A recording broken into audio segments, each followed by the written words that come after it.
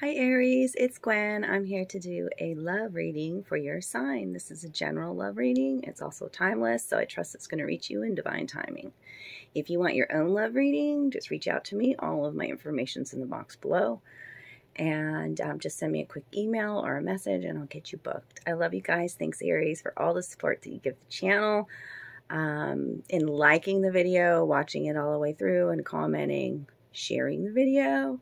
Remember to hit that bell if you want to be notified when I post new videos, because it's pretty random. So I've got tarot cards already pulled for you. This is Tarot of Sex Magic. And then I also have some love notes from the universe, from my soul. It's a channel deck that I created.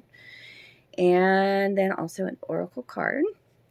And we're going to talk about that one first.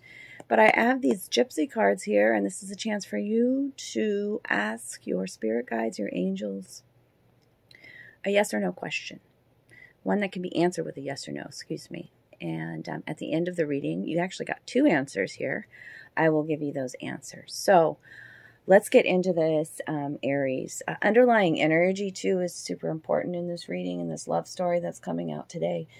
You are in the process of embracing your emotions. We've got unicorn energy out here, loving the shadow self, loving the inner child being depicted here. Allow your feelings to surface and be accepted, even those darker emotions.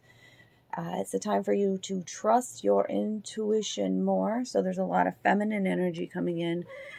Absolutely in this reading. You can hear the cat mewing for you in the background. That's Princess. Spooky. Are you going to come get on the reading today? Are you going to come bless the reading? She's letting me pat her right now. So black cat of protection here in the reading for you, Aries. I love that. So let's talk about this first card. Listen with your heart. And you can see the feminine energy that I'm talking about here. Eyes closed, almost like a sister energy, a mother universal energy, holding a seashell up to your ear. And this is about trusting our gut and trusting, slowing down, and sensing things with beyond sight, by the way, okay? You can see a lot of aquatic animals. This is about your emotional body, okay? The fish speaks to fertility. The dolphins are about becoming more playful and embracing joy in your life again, okay? You are listening but need to hear with a loving heart. It is card number 1.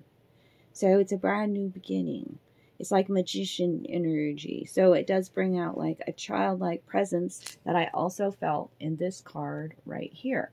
Okay, so I am going to read to you from the book. I think it's important. This is the only oracle card you're getting today. So, you know, and it's a focus for your love reading. So the opportunity is here for you to bring a loving perspective to a situation. It is easy to get wrapped up in the words being said. What does your heart say about this situation? It knows the truth. Trust that. Sit still. Take a deep breath and ask your heart what you need to know. Love's first task is to listen. Do you have a habit of drifting away while someone else is speaking? Do you get entangled in your own thoughts? Take time to process what is being communicated before you respond or react. Learning to listen with an open heart will help you receive guidance or affirm something that you already know. 2 young women are shown in this card. One holds a seashell to the other's ear. The seashell represents the good things that can be discovered in a challenging situation. The pod of dolphins playing in the background denotes the joy that may be found. The white horse may be a call to control your emotions. Stop and listen. What do you hear and how can it bring you more happiness to your life? Okay, I do see you taking a leap of faith here. This is one of the clarifying. You're thinking about taking a leap of faith because it didn't come out in the reverse or in the upright. It's sideways here. And I got this card to clarify the Justice reverse card that we'll talk about as your future advice in the reading. Okay, the underlying energy on your reading today, Aries, is the Chariot reversed.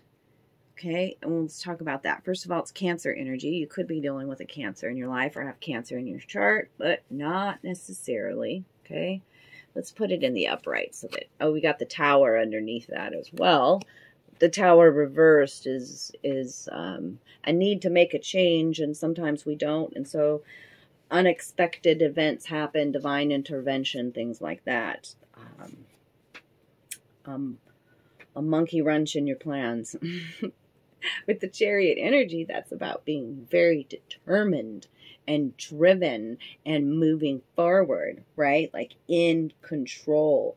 So in the reversal here, darlings, it's about possibly even being obsessed, having an obsession about love, a forcefulness about love, this overwhelming drive to find love, like so much so that you're maybe you've put a like what you aspire to be on hold because you're so focused on love.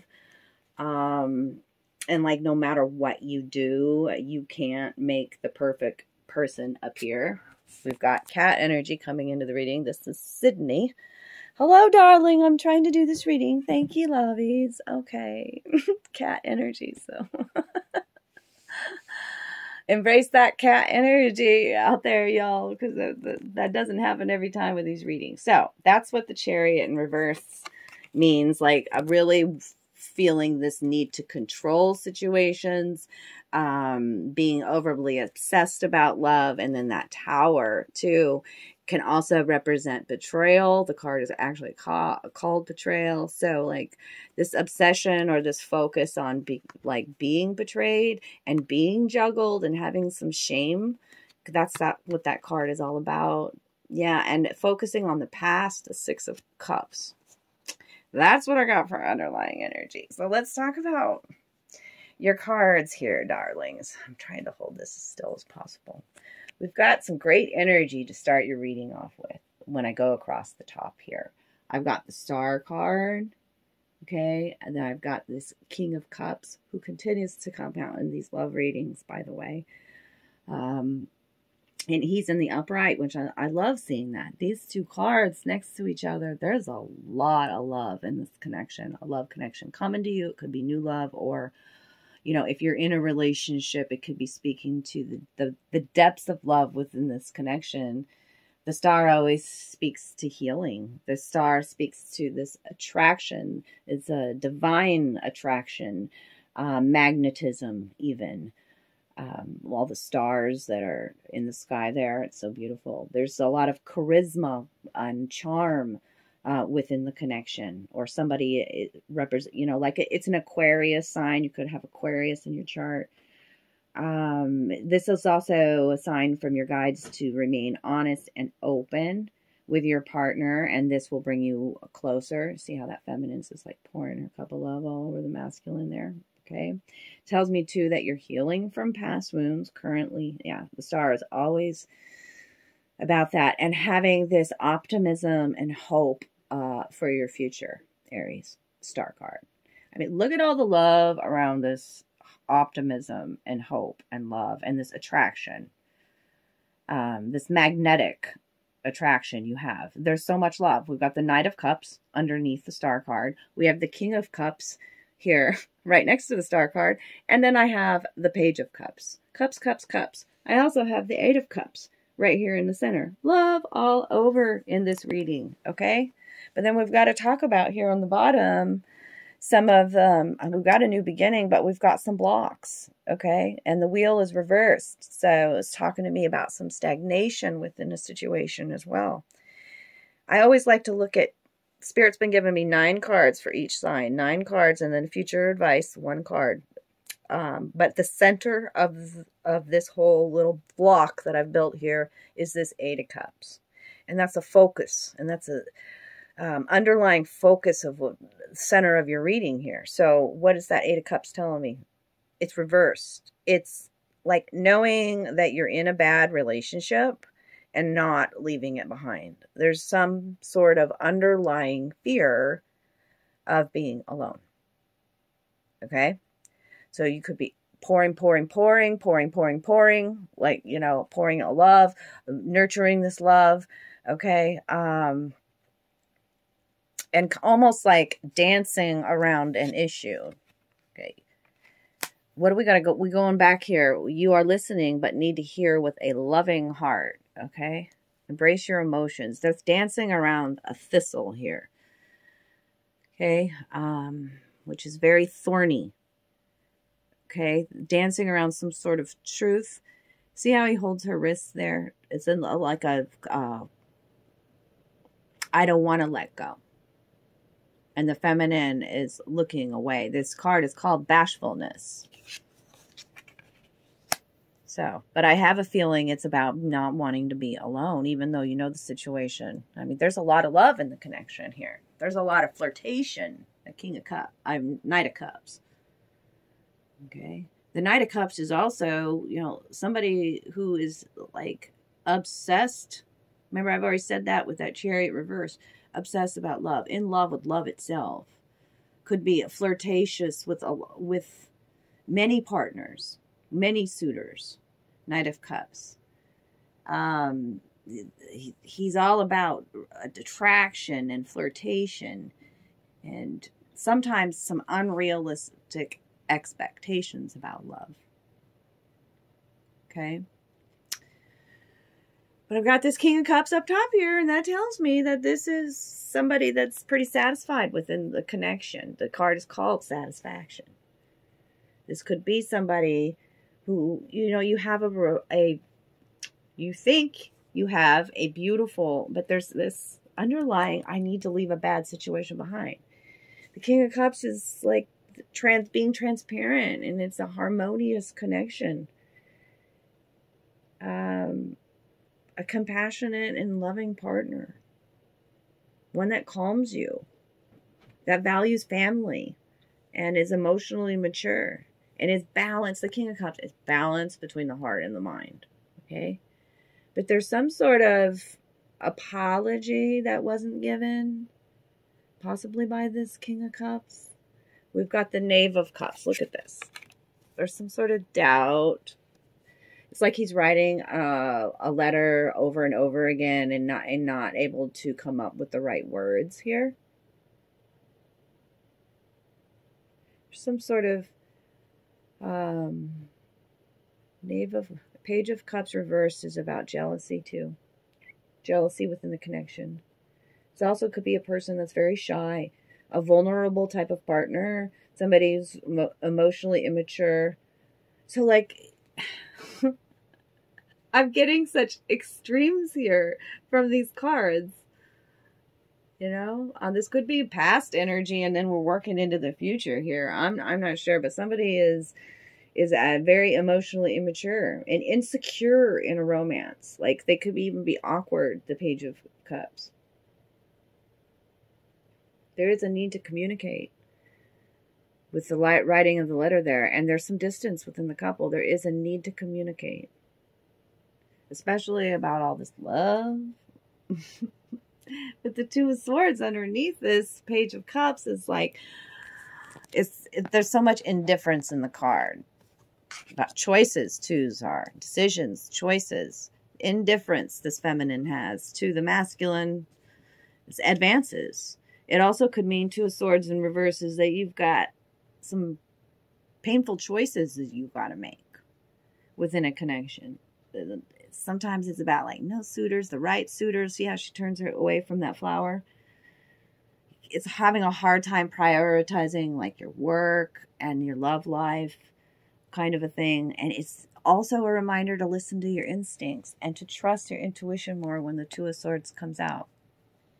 I see you being able to do that with the Ace of Swords underneath, which is fantastic. There's been a lot of stagnation. The Wheel reversed. Yeah, wheel always symbols change.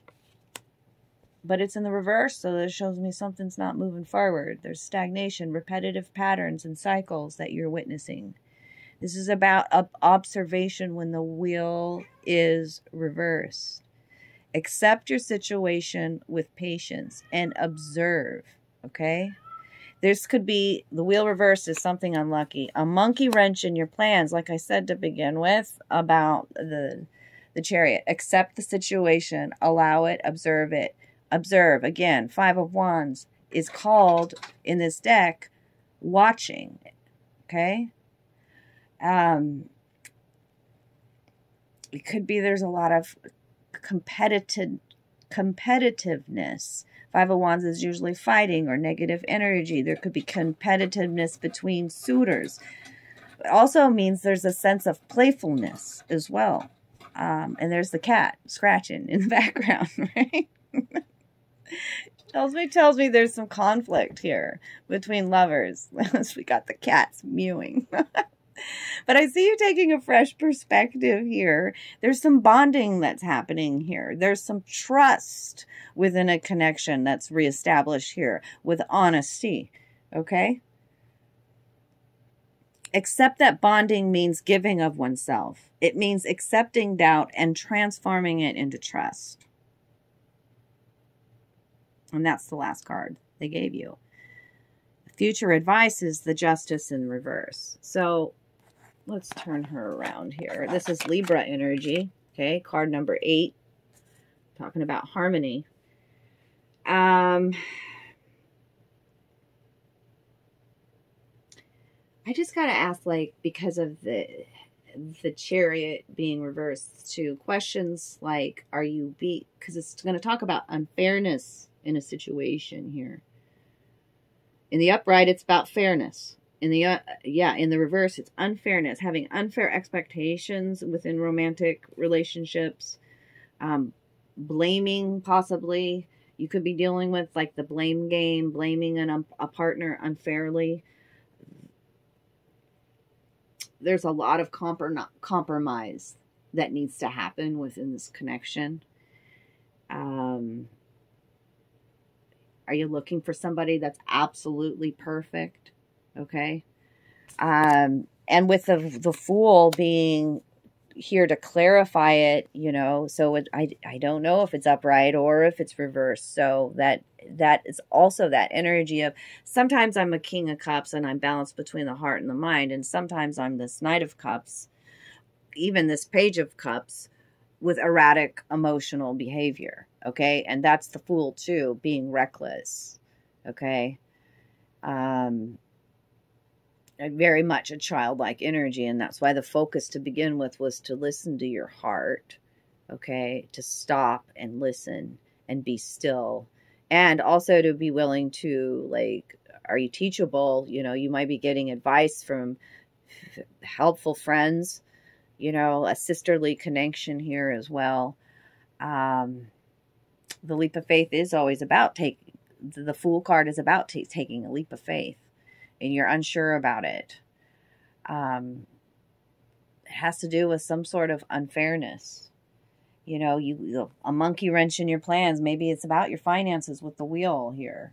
You know, that too. So that's what I got for your love portion. Let's get into the love notes real quick. Move this all to the side. These are notes that I channeled, and here are a bunch of them that wanted to come out for you today, Aries.